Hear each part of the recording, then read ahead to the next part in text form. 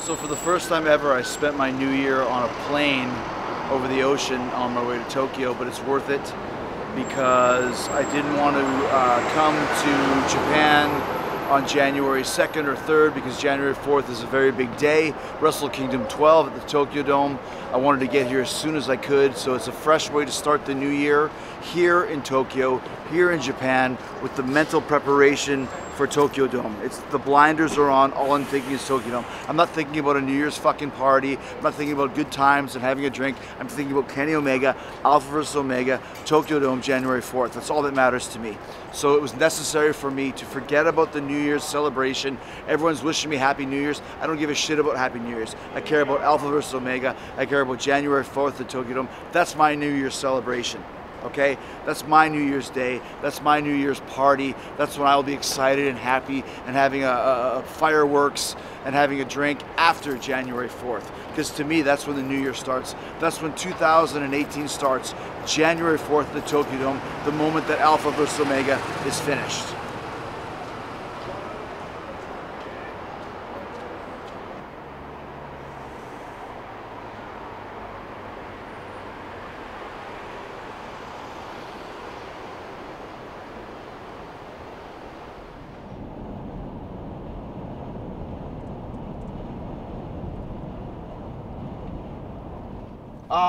I knew this match was going to be big just by the fact that it was announced in the first place.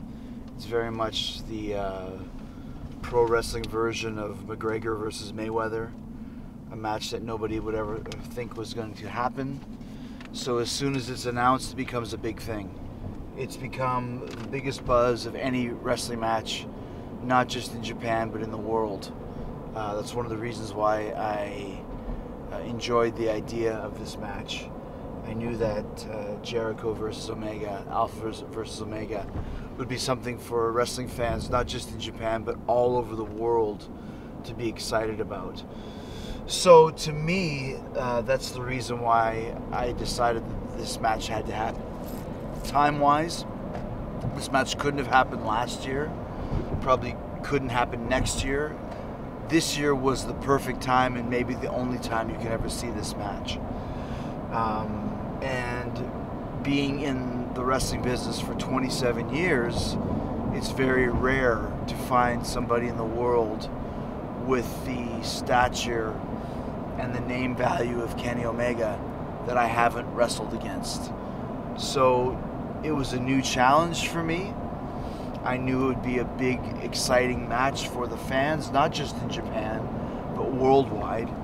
It's big for New Japan Pro Wrestling. It's big for Kenny Omega. It's the biggest match of his career.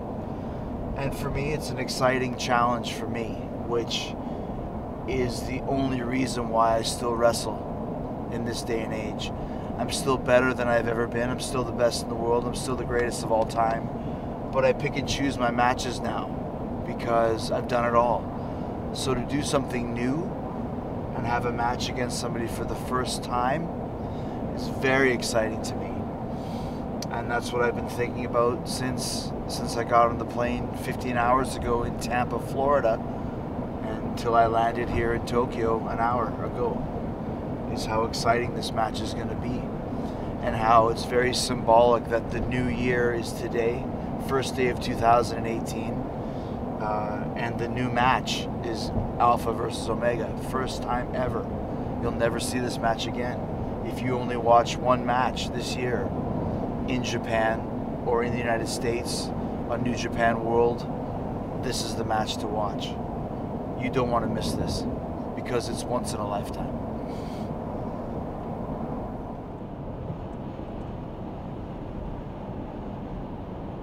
Well, I mean, people always want to put different names on a match, give it different taglines, and you could say, yes, New Japan versus WWE, you could say Alpha versus Omega, you could say Winnipeg versus Winnipeg. I mean, think about this, how amazing is it that the main event of the Tokyo Dome, and it is the main event, there's no doubt about it, it's not a double main event, this is the main event on a worldwide basis, it's the match that everybody is excited to see and is paying to see, is taking place between two Winnipeggers, Kenny Omega from West St. Paul, Winnipeg, Chris Jericho from St. James, Winnipeg, commentated by Don Callis from Charleswood, Winnipeg, in Tokyo, fighting for the United States Championship. It's a little bit fateful to me. It's a match that was meant to happen, and that's one of the reasons why I was so excited by it. Like, not only is Kenny Omega the biggest star in New Japan Pro Wrestling, but he's also from the same small Canadian prairie town as I am in Winnipeg, Manitoba. That's exciting for me. I'm proud of that. Do I like Kenny Omega? Absolutely not. Do I respect him? Of course I do. And do I respect the fact that he's made a huge name for himself the same way that I have, coming from a city that nobody would ever expect you to make a name for yourself. So, you know, WWE versus New Japan, I guess if you really want to say that, but to me it's Chris Jericho versus Kenny Omega. I mean, I've been around the world. I worked in Japan. This is my 53rd tour of Japan. 53 times I've been here. My first tour was in 1991 for FMW. Then I worked, I don't know, 30 tours for WAR for Tenryu-san. Then I worked New Japan, 10 tours with New Japan. Then maybe a dozen tours with the WWE coming to Japan. So I understand Japanese style. I understand what the Japanese fans appreciate. So I guess you could say WWE because I'm known for the WWE for the last 17 years, but if you look at the career of Chris Jericho, it's very Japanese influence, it's very Mexico influence, it's very European influence. So I think the reason why people consider me to be a WWE guy is because I haven't worked in another ring anywhere for 17 years. Since August of 1999 when I first made my debut with WWE. And that's another reason why this match is so big. It took a lot for me to leave WWE and come to New Japan. It's something I said I would never do. I said I would work for Vince McMahon for the rest of my life. But you never say never, because when this opportunity came up, I was a free agent. I wasn't under contract to WWE. Once again, Kenny Omega being the most exciting performer in the world today. Chris Jericho being one of the most legendary performers in the world today, just came off the biggest year of my career. It's a perfect match, and it's a big match, and it's a match to me.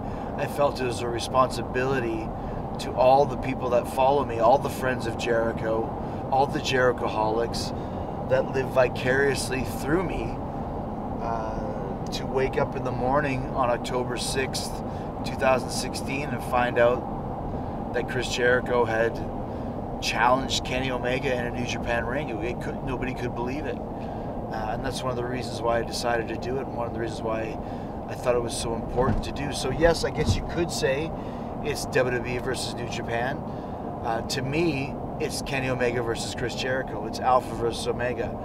It's two guys who are both the best in the world, and now we're going to find out who the real best in the world is. He thinks he is. I know I am. And we'll find out January 4th at the Tokyo Dome who's right. And that to me was enough for me to come to Japan twice in the last 2 weeks. That was worth it for me.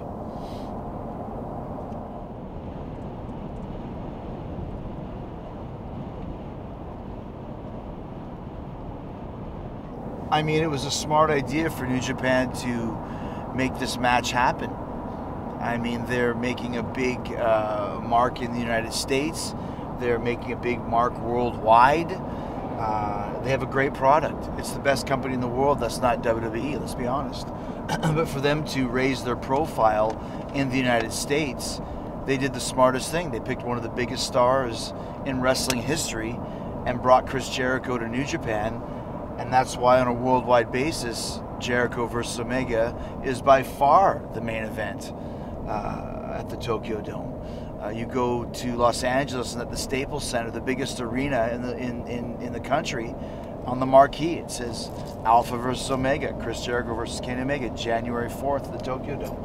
How does this happen? How does a match from the Tokyo Dome get advertised on the digital video marquee at the Staples Center? It's because Chris Jericho is involved.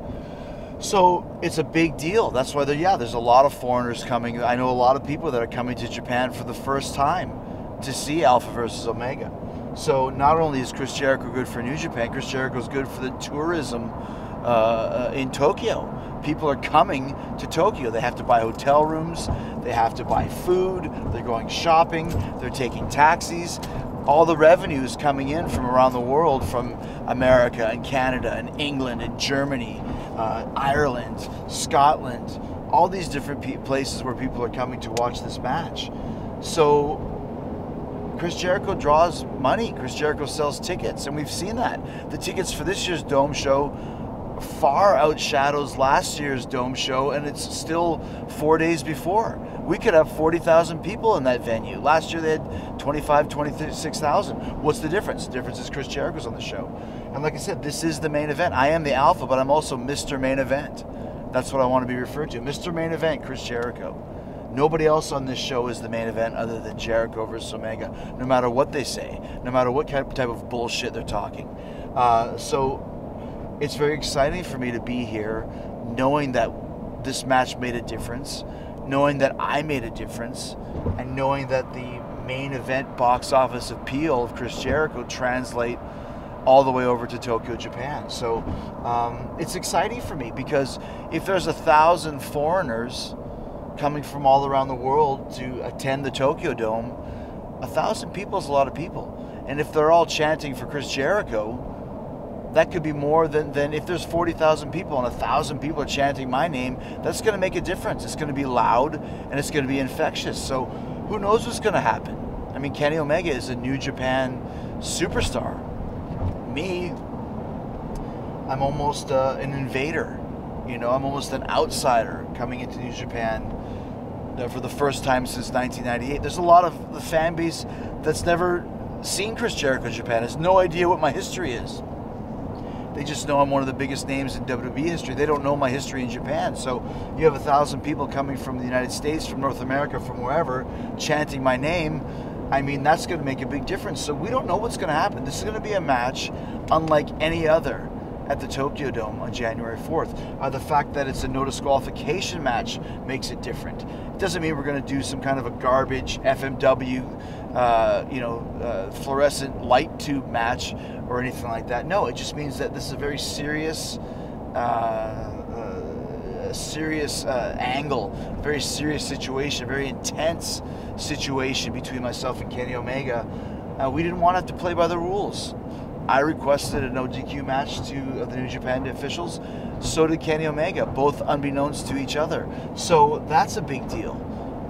Once again, this is a match that's going to stand out from anything you've seen in the last 20 years, and that's why the advance on the tickets for the Tokyo Dome are bigger than any other Tokyo Dome show for the last 20 years. Think about that. 20 years. The advance ticket sales for this show are bigger. That's amazing to me. And that's because Chris Jericho's on the show. So yes, there's a lot of foreigners coming. Yes, there's a lot of people in all around the world, more specifically in North America, that are going to buy the NJPWWorld streaming service specifically to watch this match. There's going to be a lot of people waking up at 4 a.m., 5 a.m., 6 a.m. to watch Alpha vs. Omega because they don't want to miss it.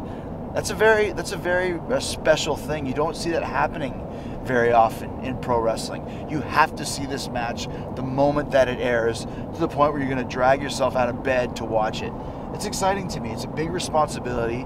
There's a lot of pressure, but it's also very gratifying, and it's very smart. I'm making a lot of people in New Japan look like geniuses right now for booking Mr. Main Event on the Tokyo Dome. Alpha vs. Omega. If you watch one match this year and go to one show this year, or watch one streaming service on New Japan Global, this is the match to see.